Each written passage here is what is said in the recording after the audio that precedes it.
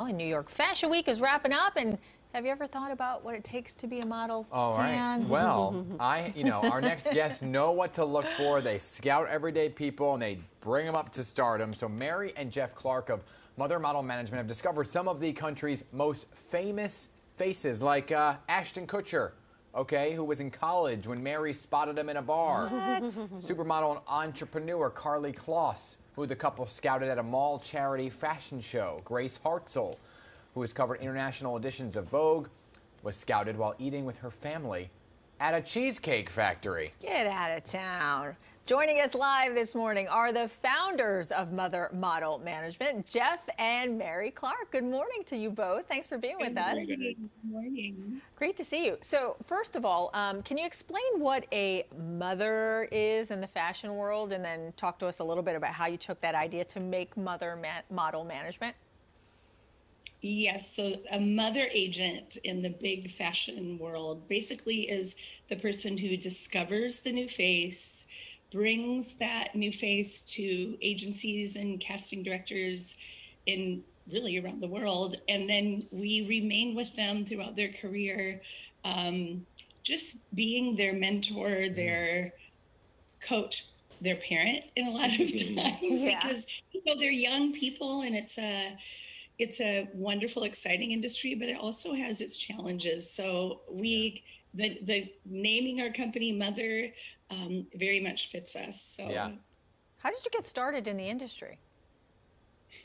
I started doing fashion shows in Cedar Rapids, Iowa at the mall, only because I liked it. Like, there was no apparent reason why I would be doing it. And then long story short, I started to realize, hey, this could be a business. And discovering Ashton was a definite shift, shall we say, and he's still a good friend of ours. And Well, that brings me to that question, Jeff, what does it feel like, right, when you see people like an Ashton Kutcher, right, and then you watch, and you're partly responsible for the launch of such a huge, successful career? Right. What is that? I mean, how do you prepare for that? It's really it's life-changing for us to know that we get to change a life like that.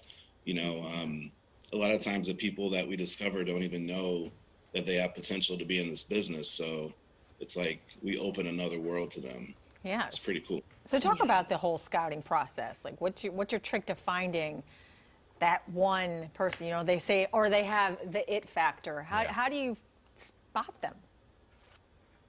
Well, first of all, you just are always looking. As we were raising our kids, like if we were at a basketball game, they would go, pay attention when I'm playing, but then in the other time you can look around the place.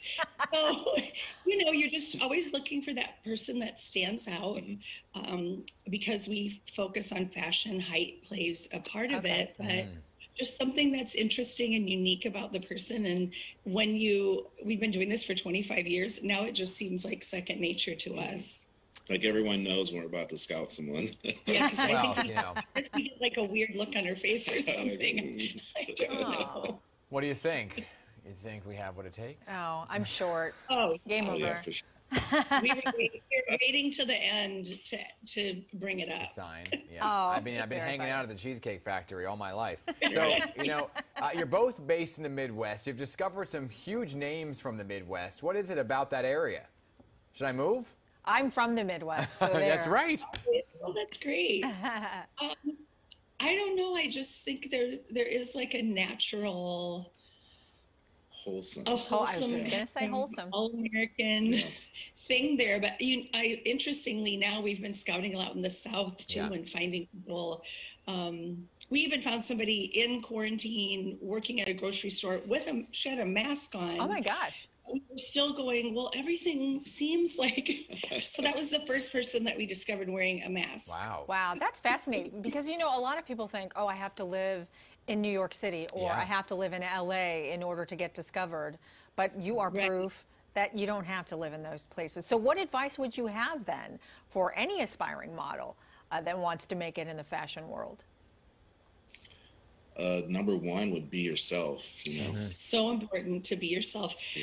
Now with social media, no one wants to see you filtered and altered. They want to see your natural. I think sometimes, especially now, people young people don't value just how they look just naturally. So that's really important. And also be hesitant, really check out people's track record. We get submissions online, hundreds and hundreds all the time. So now it's easier because you can access or just follow on social media and learn a lot. We have a page at Model U, and it's just there to help aspiring models learn more. So, and that's what I love about how you kind of discover people, because they're not all like dolled up, right, per se, because you're finding them kind of like in there, just hanging out at a Cheesecake Factory or whatever it may be, at the supermarket, like you said, the grocery store in quarantine. And I think there's this false narrative of like what is on social media all the time, right, with those filters and the ability to kind of alter your own image.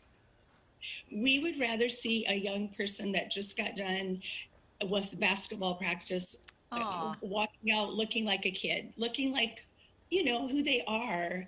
And I think that that's been a really beautiful shift in our industry, that it's very important to maintain who you are as a person. And yes, it's harder, it's distracting if there's a lot of makeup, or filters are like our worst nightmare because you don't even end up looking like you. And you're much better being 100% yourself. Yeah.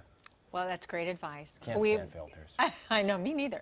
All right, well, Jeff and Mary, thank you so much for being with us this morning and giving our aspiring models and our viewing audience some really valuable tips.